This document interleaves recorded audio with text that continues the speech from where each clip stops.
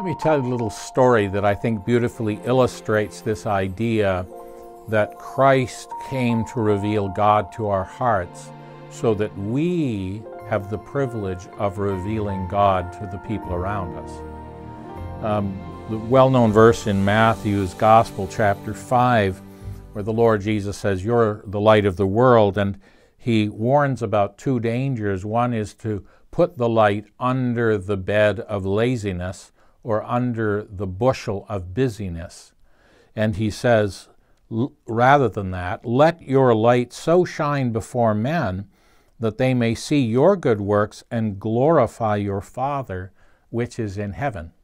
This is the whole idea of studying the Lord Jesus so that the Spirit of God can take that truth, apply it to us, and we become more like the Lord Jesus. And what did he come to do? He came to reveal the Father. And so that's our mission, to convince people how wonderful God really is, because a lot of people don't think very highly of God. I had a friend who came from a very comfortable home in the south of India and felt the Lord calling him to move up to a little dusty village up in the northern part of India. And he was living among people who were generally hostile to the gospel. And when he arrived in this village, he simply began to clean out the Blackwater sewers and help the poor and chop wood for the widows and bring water for the lame. And he, for almost a whole year, he simply ministered to the needs of people, didn't say a word. Finally, the elders of the village gathered together with him in the market, and they said, "Who are you and what are you doing here?" And instead of giving them a biography of himself, he gave a biography of the Lord Jesus.